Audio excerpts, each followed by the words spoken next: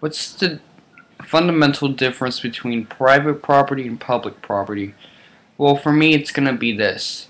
With private property, due to the fact that it usually needs to be backed up by some agreement protocol in the form of a contract, not necessarily a written contract, but it could be an implied one.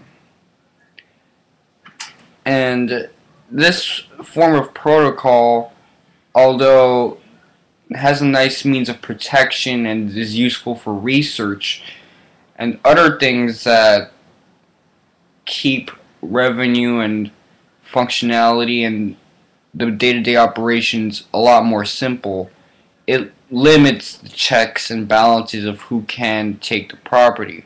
Whereas with public property, there's an unlimited or almost unlimited amount of checks and balances. There is a higher amount of transactions for this property in terms of revenue if any inequity happens or any assumed inequity for a third party.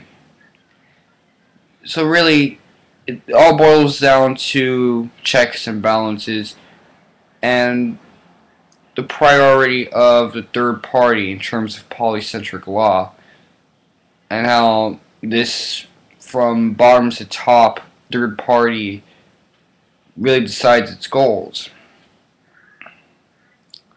Is one more susceptible for opting for a checks and balances system, or is it going to advocate that a little bit less? That's all I gotta say.